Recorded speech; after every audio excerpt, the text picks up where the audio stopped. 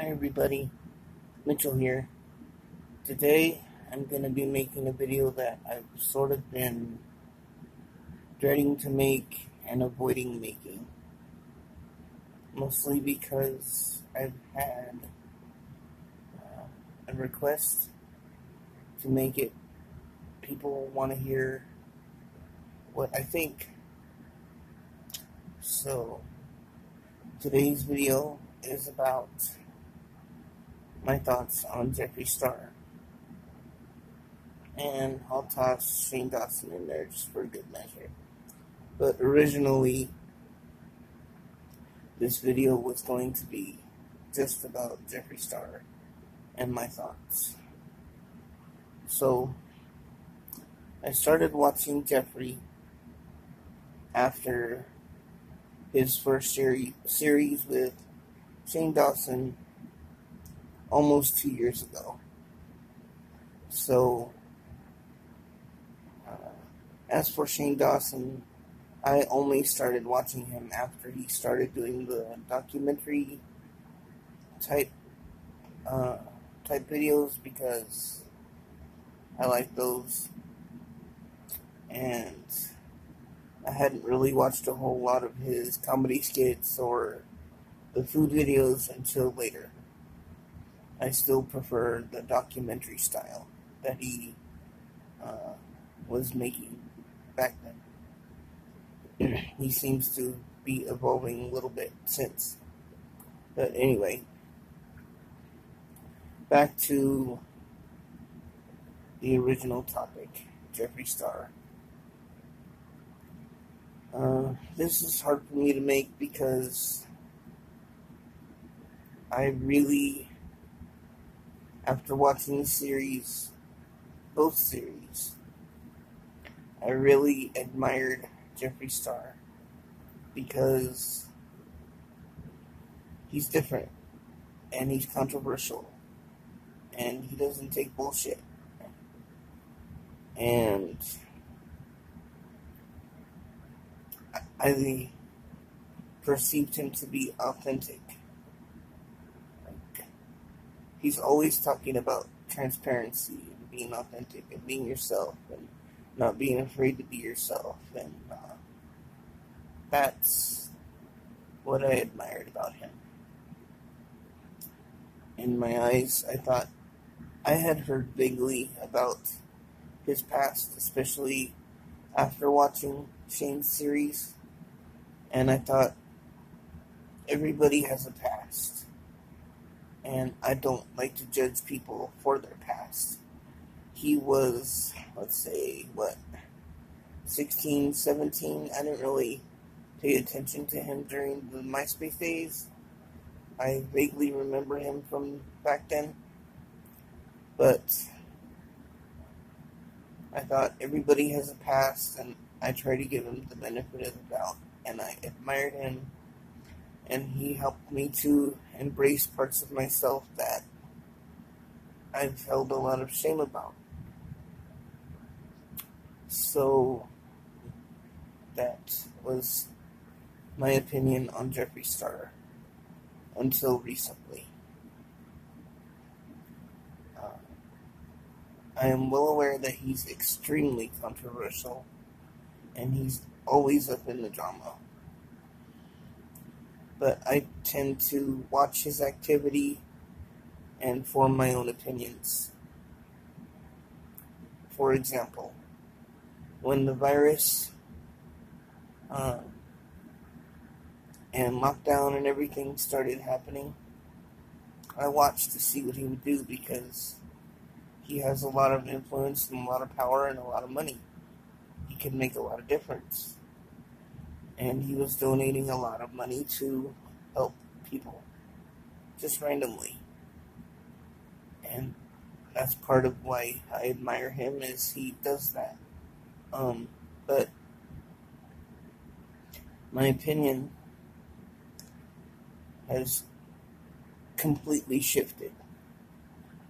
Part of me still admires that part of Jeffree, but I've also had to realize and come to terms with the fact that the person that I admire isn't quite the person who he perceives himself to be still. There's parts of him that are hidden from us. I also watched him during the Black Lives Matter movement situation and all the murders and everything that was happening. And he was completely silent, just pushing pallets, just pushing his makeup, didn't say a word, didn't offer condolences, nothing. And that has opened my eyes about him. His complete lack of compassion for so many lives that have been impacted and lost. I couldn't not see that, because that's not his past, that's his present behavior that I've seen with my own eyes. I've heard other things about him using inappropriate language, but I'm basing my opinion on what I've seen with my own eyes. My opinion about his latest palette, the cremated palette, well, his last two palettes, I believe, have not been up to par. But concerning the cremated palette specifically, I think it was not up to par to his usual standards. The packaging left much to be desired. The release of this product during a very sensitive time for everybody was in poor taste. And yes, I realize that it takes months to make a palette, and he had this idea way before everything hit. However, he's Jeffree freaking Star. He has so much money that I've never seen and probably never will see, and most of us probably never will see in our lifetime. If I was Jeffree Star, even though it would hurt, and if I was he's very money driven. I've noticed that about him. Even though he gives a lot of money away, he's very money driven. But anyway, if I was Jeffree Star, I would have taken the financial hit, pulled the palette, and not released it at all. Because he said something like it wouldn't have made it to Halloween, it would have gone bad, or something like that. I don't know. But I would have just not released the palette altogether. Now, as for Shane, I've always seen Shane as, let's see, I don't know how I discovered him. I think somehow through his documentary series, probably through Graveyard Girl. But anyway, I saw him as someone who wanted to help people and was very kind and very sweet. And part of me still sees him that way, but I also see things that are surfacing and resurfacing that are completely inappropriate. And he says, oh, those were edited, I didn't say that, or whatever. Those words should have never come out of your mouth. Never.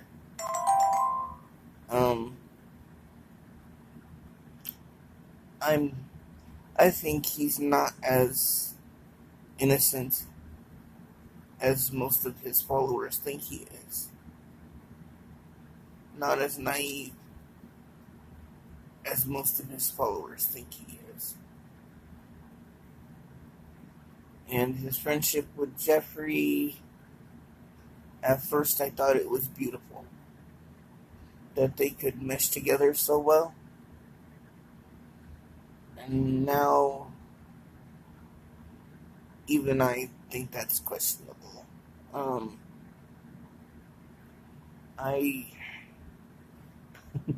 I'm at a loss for words just thinking about it because it's all such a mess and it's all such nonsense.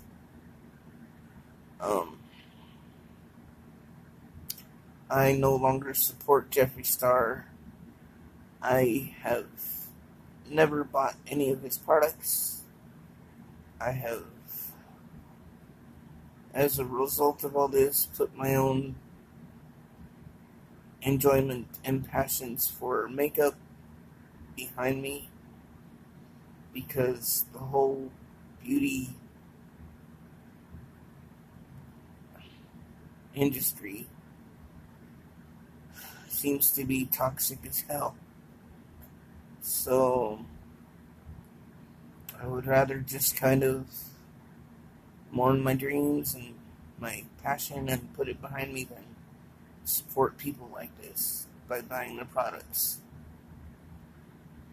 But by all means, if you know anyone who is not toxic as hell, and has a makeup line that is hopefully somewhat affordable and vibrant, let me know.